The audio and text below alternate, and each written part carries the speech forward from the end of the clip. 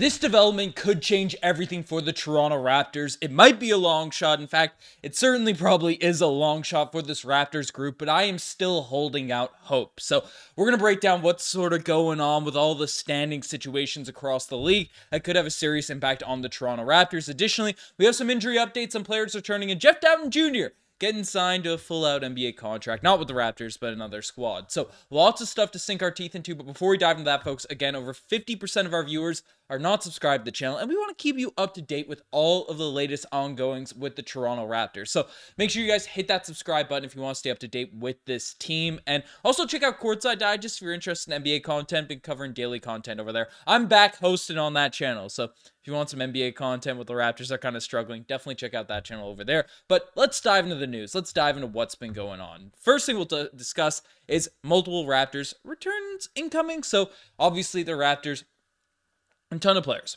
in and out of the lineup, not playing this sort of close of this season, and it's helped facilitate a tank. It's helped the Raptors just end up on, I think, a 15-game losing streak here now at this point. So it has helped the sort of direction of maintaining our draft picks and stuff like that. But it does still suck for the Raptors group to be having their guys out of the lineup. I mean, for young players to develop, it's nice for them to get reps, especially in games like this where it's at an NBA level competition, but obviously, they have a longer leash to sort of make mistakes, to go out there on the court and do their thing. So the more guys that actually have a chance of being on this roster long-term in the future, it's nice to have them on the roster, whether it's win or lose. And basically, we have some updates. Basically, Gary Trent Jr., Ochai Agbaji, and Bruce Brown are all questionable for tonight's game against the Milwaukee Bucks.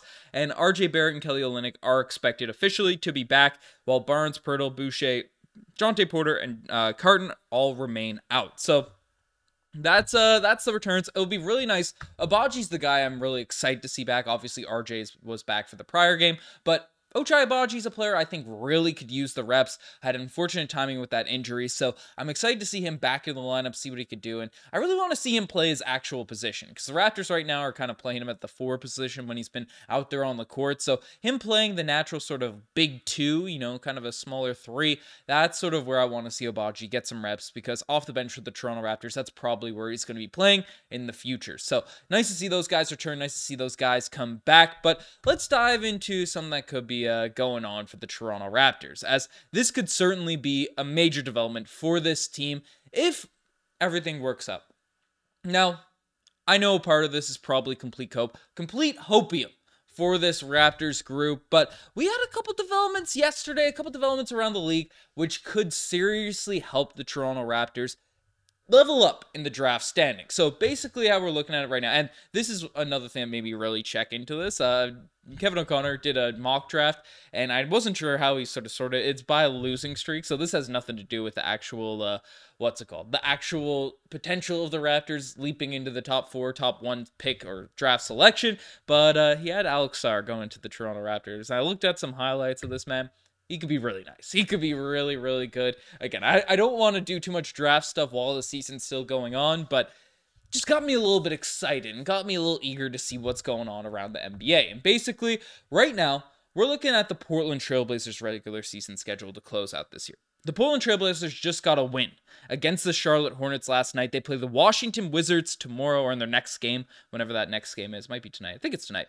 But basically, the Portland Trailblazers have been really 1-1 with the Toronto Raptors in the tank as of late. I mean, if you look at the standings right now, the Raptors now with the Portland Trailblazers win, they're only 3 games back of them in terms of the tankathon sort of standing. So if the Raptors continue to lose out for the rest of the season, which I don't think any Raptors fan would be shocked if that, ends up happening, but the Raptors lose out to close out this year, and the Blazers just win 3 more games.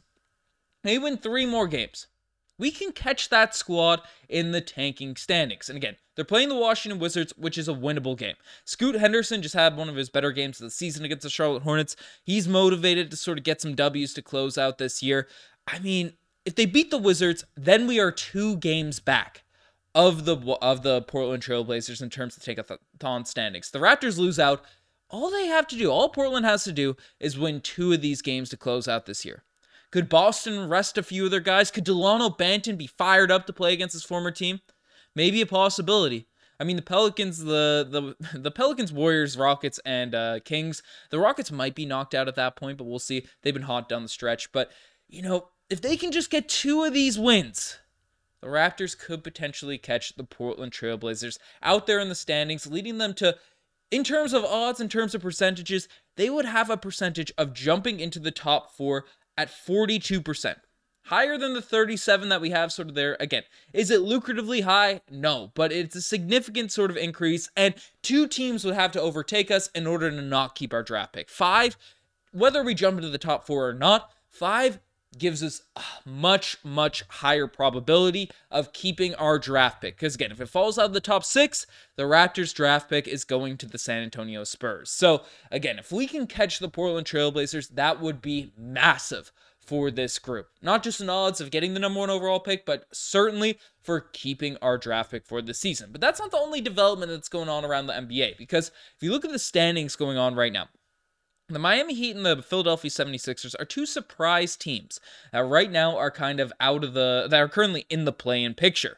Now, what's going on with both of these rosters?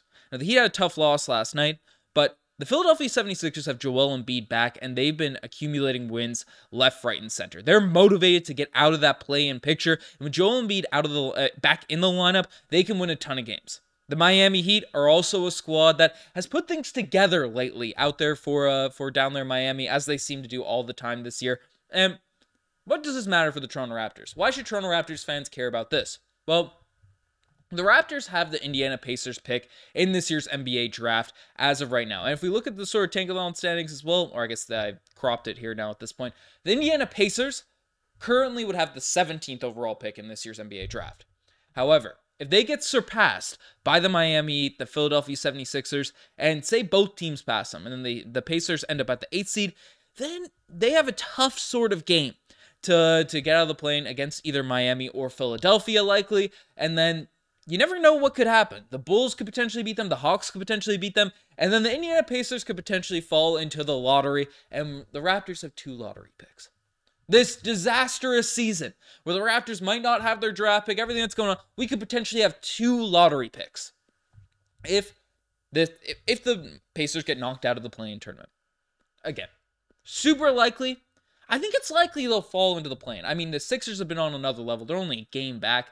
The Miami Heat have been playing amazing lately. I mean, we can look at the last 10, right? Miami 6-4.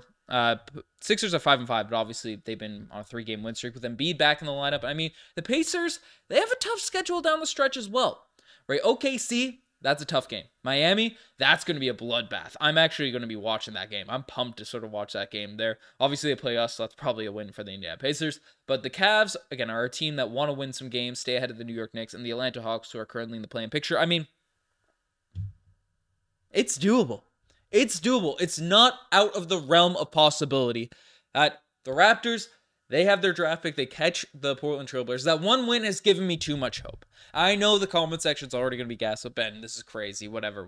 But there's a possibility, there's a route where the Raptors get 2 lottery picks this season, and I am here for it. This is my hope. This is my saving grace to close out this year, my optimism to watch the end of this regular season NBA. So let me know what you guys think, if that's doable, if that's an actual possibility. But the final thing we're taking a look at is good news for at least me. I'm a Jeff Dowtin guy. But Jeff Dowtin Jr. ended up getting signed for the Philadelphia 76ers. He's on a couple short-term contracts, 2-way deals, but basically news has come out that the Sixers have signed Jeff Dowtin Jr. for the rest of the season. Sources have told ESPN he played for Sixers coach Nick Nurse in his year with the Toronto Raptors and has been on a 2-way deal for the Philadelphia 76ers. But now Jeff Dowtin's on a full-out roster. He's been on a 2-way deal, but shout out to Jeff Dowtin Jr., man. Love to see that. He's putting up some decent stats. Again, not crazy minutes, nothing too phenomenal, but 4.4 points, 1.6 rebounds, 2.4 assists, facilitating.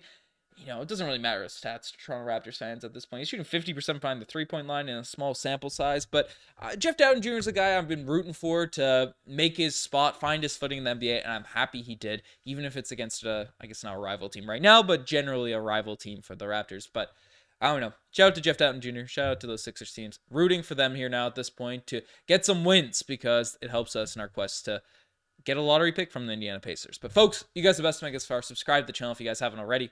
I'm signing out. Cheers.